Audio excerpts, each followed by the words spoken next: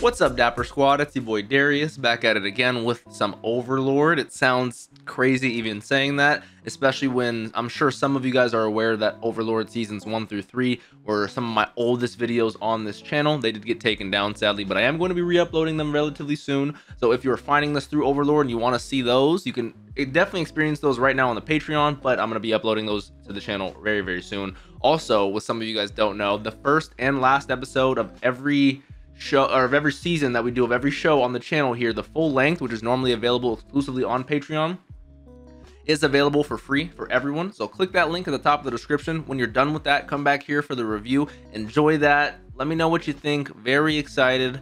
Overlord is amazing. I did a couple of recaps, did a couple episode watches. I think I'm ready to hop into this world. If I forget anything, or if it takes a second for some stuff to click, I hope you guys are a little bit patient with me. It has been a very long time since I've seen the show. There's a whole lot of other shows coming out right now, and Overlord has like 7,200 characters. I'm not joking, but I'm very excited. Don't forget to subscribe, click that bell so you guys always know when I post over here on the Dapper channel. Don't forget to drink some water. Let's hop right on into this. Overlord season 4 episode 1. There is no title. Let's do it. There are some parts of me that I'm like, I wish I had a girl like Albedo, and there are other parts like I definitely don't wish I had a girl like Albedo. Chapter 1, Ainz Ooal, Nation of Leading Darkness. That's the title. Okay.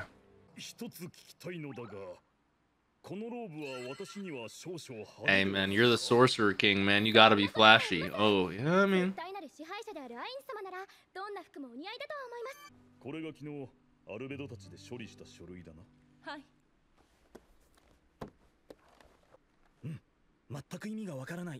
Sounds about right.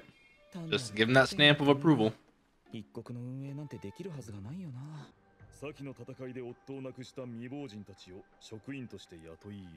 Okay. In terms of an actual society, some good ideas. True.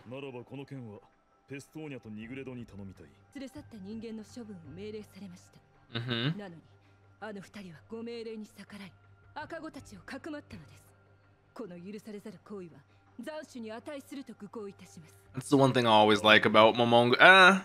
It's like, I've been thinking about this, kind of going over my recap or my review of the entire show leading up to this point, and I wanted to have just like a little talk with you guys about it. What's your guys' opinion on Ainz or Momonga? Because like my first time watching the show, I was like, oh, he's your typical isekai main character, cool dude, you know, stuck in this, you know, what's he gonna do? Rewatching it now, I'm like, holy shit, Ainz is kind of a bad guy. Like, he kills a lot of people indiscriminately. Like, usually there's for some sort of reason, but he kills a lot of people. Is he like an anti-hero? Is he like, I don't fucking know, but he seems to have such compassion and like care towards his subordinates because they remind him of his friends and stuff like that, but then sometimes he'll just turn that switch off, you know?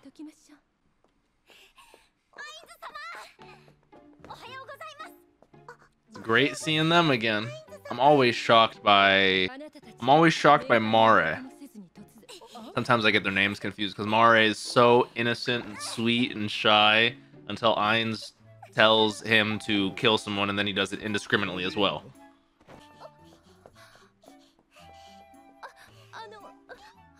Albedo's jealous. Let me get in there.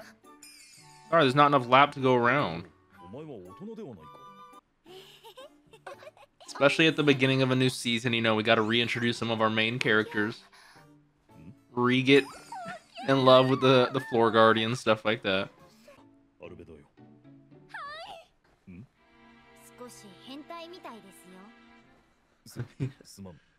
That's what Albedo wants, though. She's the perverted one, if anything.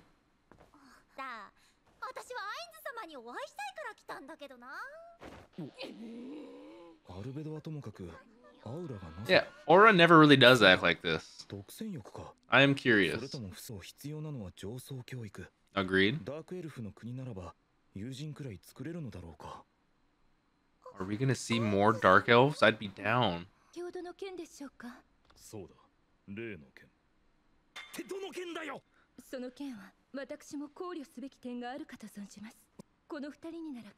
He's gonna be like, yes, please explain to them what you've been thinking. Yes. I love Ainz and his obliviousness. Really?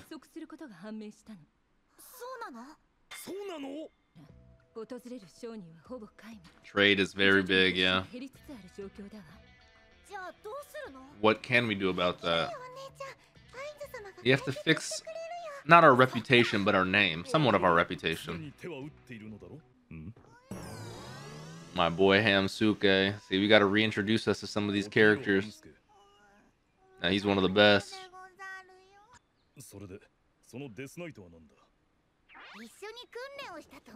Heck yeah. Random ass Death Knight. I remember that. When those guys like invaded, Hamasuke killed the fuck out of him. I remember that.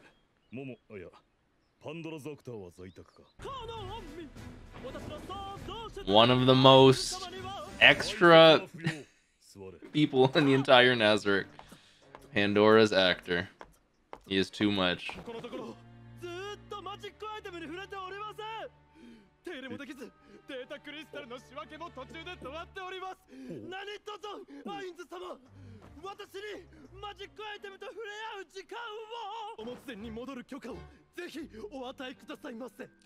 Normally, yeah, but we need you as... Okay, so we can go back and forth with relative ease.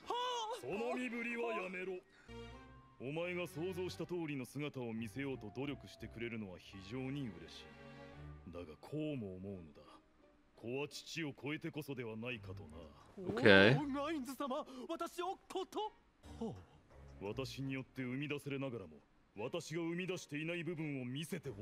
I like this. I mean, I like that. I always like Pandora's actor, but I'm so curious about the rest of the supreme beings, the creators, you know? I wanna see more about them. The amount of love that the Guardians and everyone Nazarick has for Ainz is so crazy to me. And he's calling him dad too. I would like to know this as well. Great question, Sir Pandora.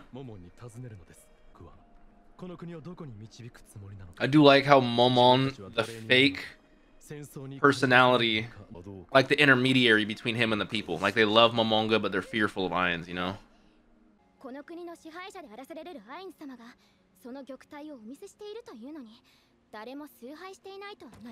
Yeah, so they're still in love with Momonga as an adventurer and as a hero, but they're still fearful of the new impeding ruler, you know?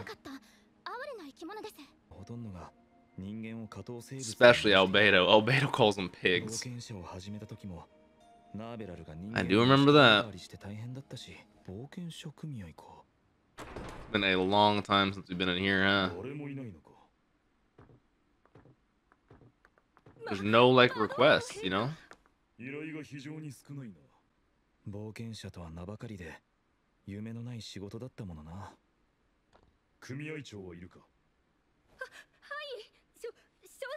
So we need to get the city back in order in terms of a multitude of areas, like, financially.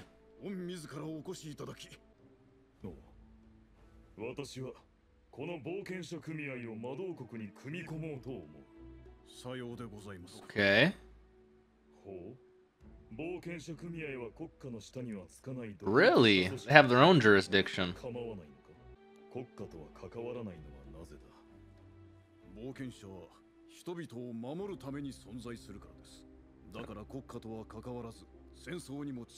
True. Because they have agendas, you know, we're here purely for the people. I like that. Technically, now that our kingdom's here, there's more people than, you know, just humans. That is very true. That is very true. I'm starting to get some reincarnated as a slime vibes now. We gotta start treating other races with respect. I just got done watching the Made in Abyss movie yesterday. I want to discover the unknown so bad.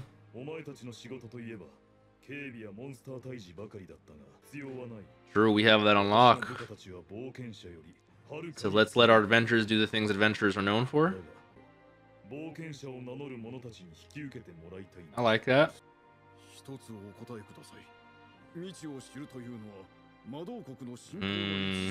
Fair question.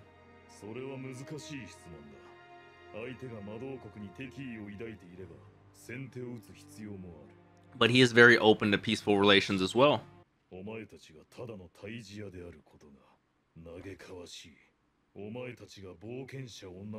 I get that, especially coming from Idrisil, you know, the game. And him and his Nazaric buddies, I consider them true adventurers, so compare what's going on right now to them, I get it. I get where he's coming from completely.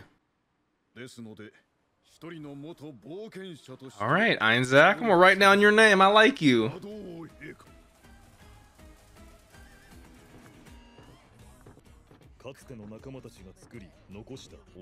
Heck yeah. Kind of a big task. Ooh. Honey, you're real sweet, you know what I'm saying? That is a wonderful thought. Oh, I like that. Getting some slime vibes. Let's do it. Goblins, elves, half-elves, orcs, whatever it may be.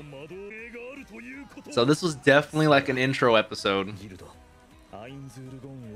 The Guild of Ainz right here in the world. Yeah, this is definitely an intro episode, but it's showing us the potential of this season. Who may be out there. Like, I have high hopes for this season. I firmly do. Do you guys know? Oh, it's probably gonna be like 13 episodes, huh? Like the other seasons. No intro or outro either? Damn. Even though that episode was literally just Ainz talking, reintroducing our cast, re-getting us back to where we were right now, I felt like that episode went by in 2 minutes. Like, god damn it, Overlord.